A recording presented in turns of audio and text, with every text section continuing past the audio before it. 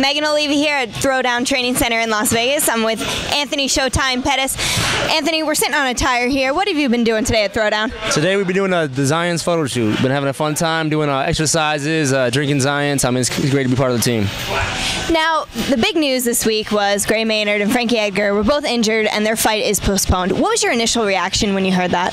I mean, it just kind of sucks. It kind of puts the whole lightweight on a stand. Like I was in line for a title shot after Clay Guida. I mean, I'm definitely focused on Guida, but I mean, the whole lightweight division is kind of stuck right now. Do you think you'll have to take another fight after Guida before you can get that title shot if you beat Clay? Not sure yet. I mean, I haven't looked past Clay yet. I guess after Clay we'll figure out what's going to happen, but I mean, potentially that's definitely a possibility.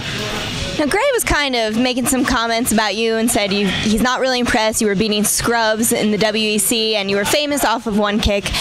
What do you think about those comments? I mean, what kind of reaction does that provoke from you? I mean, I feel bad for the guys in the WEC. I mean, he's downgrading all of the WEC fighters, which are doing very well in the UFC. So, I mean, if I'm fighting scrubs, you know, his peers that they're getting beat by, you know, the scrubs I've been fighting, I feel that he might be a little jealous of my level of success so fast. I mean, I'm probably the most popular UFC fighter that haven't fought in the UFC yet.